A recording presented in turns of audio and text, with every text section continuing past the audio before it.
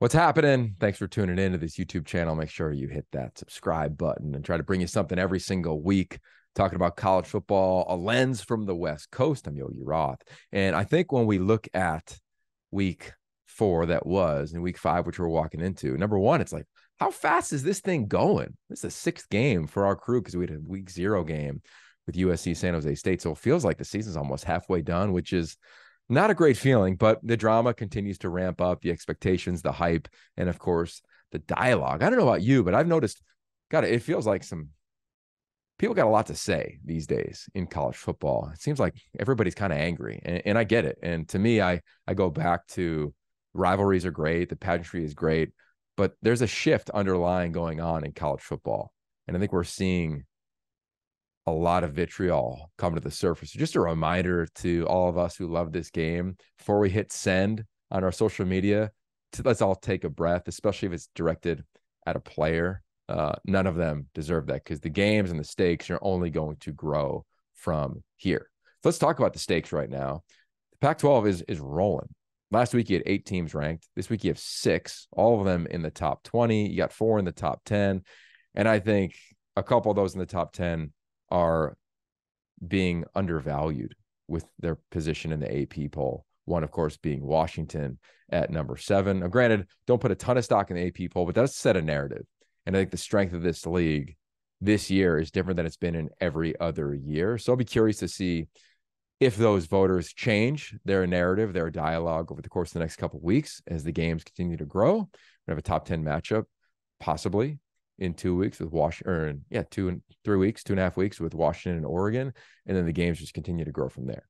But let's get to the games that we have this weekend. I'm really excited. I get to go to Tucson, and it's going to be a sellout. I'm calling it a red out. It's going to be off the hook. And as Jed Fish's team hosts Washington, I called their game a year ago in Seattle. It was an absolute shootout. It's a 1-score game until very late in the game.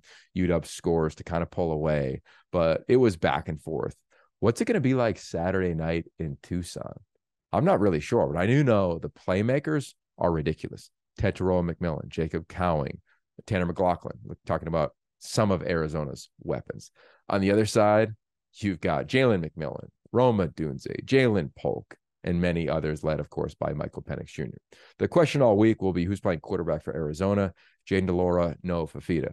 Jayden de Laura has been battle-tested, 32 starts in his career. Noah Fifita, this would be his first start in his career. I don't think the offense changes regarding either one of them playing, but the stage changes from last week at Stanford to hosting one of the top teams in America. I think one little footnote for Arizona, I called the stretch of their games last year when it was, in no particular order, Oregon, USC, Utah, and UW. I think Utah was the last one before they went and beat UCLA. It's just a stretch, and they've got a stretch coming here. I think that experience is going to serve this team really well. How they handle the big play, explosive ability of UW, we'll find out. This defense has been pretty much a dramatic flip in year 2 under Johnny Nansen for Arizona. What does it look like on Saturday night? I cannot wait. I cannot wait to find out. A couple other games that I think are notable, of course, this week is the Friday night game. It's probably the game of the week out west, or at least Friday night, with Utah and Oregon State. Top 20 teams. You've got this Oregon State run game. And I went back and watched the Washington State film this morning. Their offensive front is moving lines of scrimmage. The challenge is the consistency of when it's a 3rd and long, can you convert? 3rd and short, can you convert? There was a couple miscues that I think cost them that game that were forced by Washington State and another top 20 team. And the story of Washington State is off the charts. I'll get to that in a second because I'm going to call their game in 2 weeks. But just to finish up the Utah game, it's the best defense in the country. Through 4 weeks, it's the best defense in the country. You can't tell me otherwise. Just look at what they've done, how they've suffocated everyone they've played, and they've elevated because their catalyst, their leader, their QB1, Cam Rising, has not played a snap yet. Does he play Friday night? I think we'll find out once everybody gets to Corvallis. Hopefully he gets cleared. I know he's been practicing. So hopefully that happens for Kyle Whittingham's squad and they get them at their best.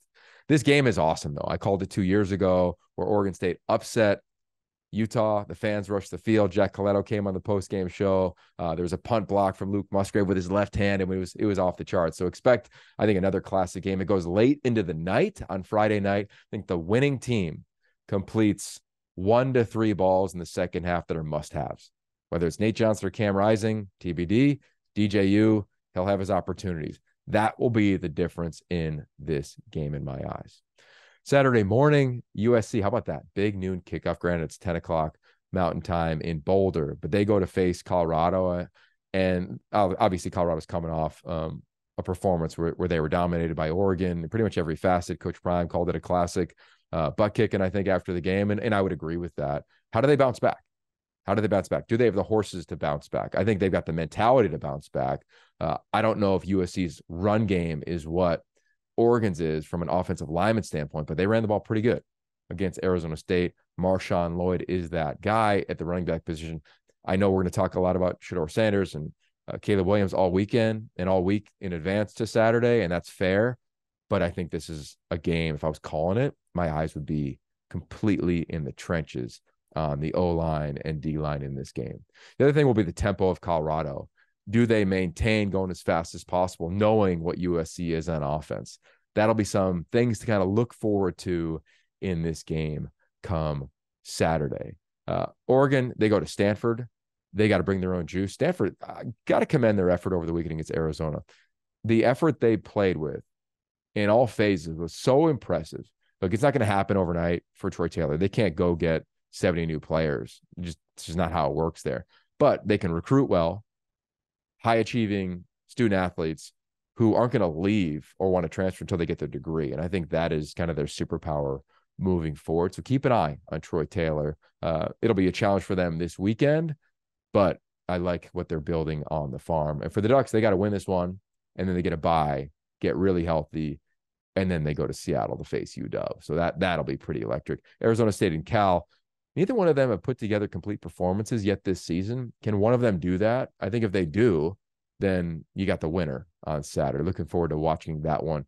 Massive respect for both of those staffs and those programs. Justin Wilcox been there for a while. Of course, Kenny Dillingham in year number 1. I think just to kind of finish off on two teams that have byes this week in UCLA and Oregon State, we'll be calling that game at the Rose Bowl at noon next Saturday. And I think we just got to give Washington State their credit. Cameron Ward is a Heisman candidate. Period. End of story. 2 games over 400 yards. He's been a catalyst to this offense. He has dealt all over the field. I love him at the line of scrimmage, looking to the sideline, getting plays, changing plays at the line of scrimmage, utilizing his legs in the run game, taking shots on the sideline, bouncing back up. In year 2 for him in another system, I think you're just seeing his game even mechanically go to another level under Ben Arbuckle. So massive props to them. And then defensively, they fly around. Brennan Jackson, Ron Stone Jr., they are the 2 true catalyst leaders, game-changing players in that front.